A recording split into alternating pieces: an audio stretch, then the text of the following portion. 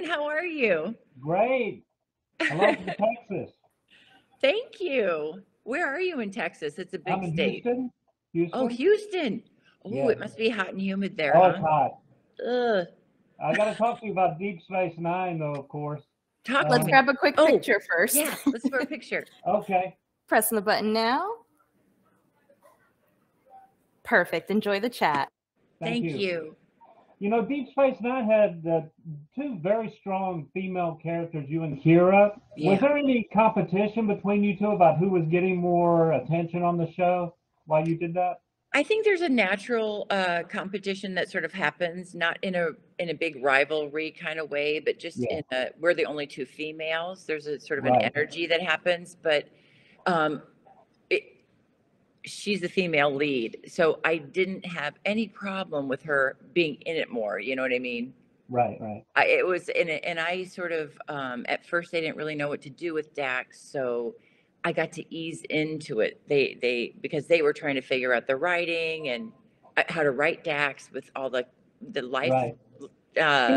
Speaking of writing, you know, Star Trek has the most intense fan base of probably anything, and if the fans aren't liking how a story is going, how much influence do they have over that? Would the writers actually change the storyline, or would you do your part different if you got feedback from fans? I wish that was true, but I don't think so. Other than Right. I think actually right now where the fans have a lot of power is if you want to see us at a convention, if you email the convention hall or the promoter and say, like GalaxyCon, and say, I want to see Terry Farrell, and Right. if enough people start requesting, then I get to come more often, that kind of thing, because that's Right. where there's some power there. But in terms of a storyline, no, not really, because it's not just the writers, it's the executive producer, Exactly, it's the studio, right? Uh-huh. Yeah, and there's a Bible to the script. Well, most series, things like Lost didn't have a Bible; they just kept writing. But most things have a beginning, a finite stopping point where they project it to go over 6 years. And if the show gets, that's why it's weird if you watch a show and it only went 3 seasons, but it was written for 6, it'll end and you'll go, where did that go? Like, what happened? Right. Now you went to Becker right after doing years. Talk about two different characters, Reggie and Dax. Was that tough? Yeah, it was a huge adjustment. It was exciting because my contract had ended, and what was even more exciting was that I didn't know, exciting and nerve-wracking, that I had Becker for sure until after I left. My contract ended. So, but what was great is they were both on the Paramount lot. Right. Do you prefer doing comedy or drama as an actor? I prefer drama because there's always comedy and drama. There's no way not to have comedy and drama. But comedy, weirdly, is super serious business. The thing that was really hard or disappointing for me was I finally felt like I was getting my rhythm in Becker. Yeah. Because we had the 200 people every time we did the show, and I mean, thankfully, because it was a funny show. Thank you. I love doing that show. Reggie was a great character. Thank you. Yeah, I really loved doing her. And you know, I didn't realize, speaking of comedy, that was you and Back to School. Right. So different. Did Sam Kinison scream at you while you did that? Say it! Say it! All right, I'll say it. You know what's so great is, this is so crazy. I got to go see Sam Kinison in concert, and oh wow! So I got backstage tickets, which really weren't backstage; it was up on some weird level, and I got to watch it with David Bowie. Oh, I got to watch him with David Bowie, right? And the weird thing is, I never met him. What? Isn't that weird? Like, I wasn't there the day he had his scene. It wasn't at an awesome scene. Uh-huh. When Pussy's what about Rodney? Was he crazy on that during the So movie? nice.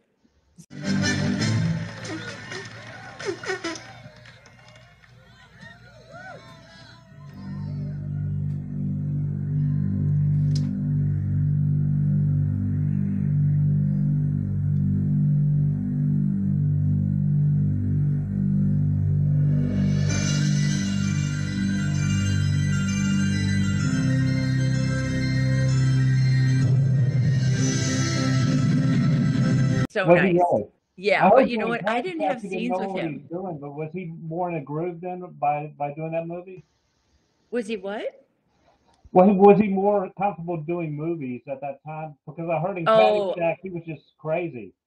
Yeah, well, no, he was, I think for the people he was working in a scene with, yeah. I never had a one-on-one scene with him, but he would come say good morning to me every morning. Did he flirt with you on the Yes, set? totally. And I loved it. It's so sweet. What do you say you and I have dinner tonight? We could talk about Joyce. She's my favorite writer. Well, you're not the usual freshman, but I'm sorry I can't.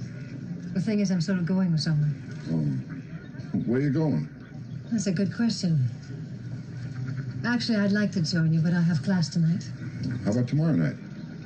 I have class then, too. I'll tell you what then. Why don't you call me sometime when you have no class? All right.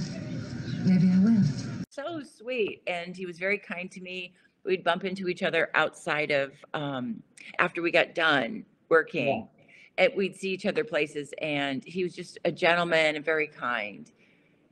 Oh, that's He's a great. really sweet man. Do you think there's gonna be Neurotic, but very sweet. yeah. Do you think there's going to be a Deep Space Nine movie, or is? No, or is Rick it- Berman told us right from the get-go there wouldn't be. And if there would have been, it would have been right after the Next Gen people, right? Right. When all of us were younger, like 30 years ago, 25 years ago. Are you doing anything now, or are you officially retired? I am about to, I'm toying with that. My son, I'm about to become an empty nester. I take him to college in 3 weeks. Oh, And I've been yeah. a single mom for a long time. And Dude, you and I were born the same year, 63. So get out. Yeah. Wow. You're 1 month older than me. I was born in December. So Oh, you're a baby. He's a little young for you, isn't he? He's 27. I'm 28. 328, maybe.